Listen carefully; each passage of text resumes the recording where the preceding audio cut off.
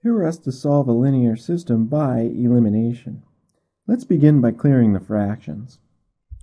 We can clear the fractions in the first equation if we multiply both sides by 3. That'll leave us with x minus 2y equals 9.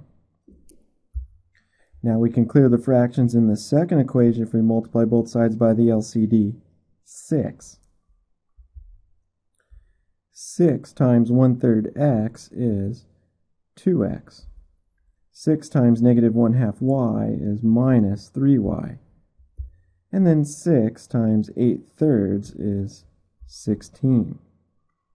We now have an equivalent system with integer coefficients. To solve by elimination, we can see that if we multiply the first equation by -2, the variable x will eliminate. -2 times x is -2x. -2 times -2y leaves us with plus 4y equals -2 times 9 is -18. Rewrite the second equation, and we have an equivalent system where the variable x is lined up to eliminate. Adding the equations together, we'll have 4y minus 3y is y equals -2.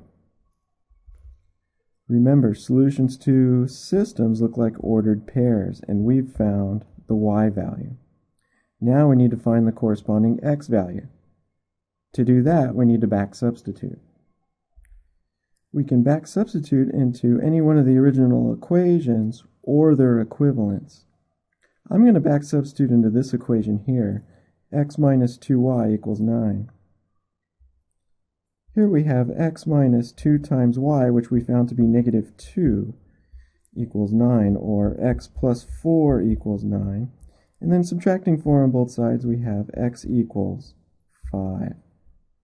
So the ordered pair solution to the system is 5, -2.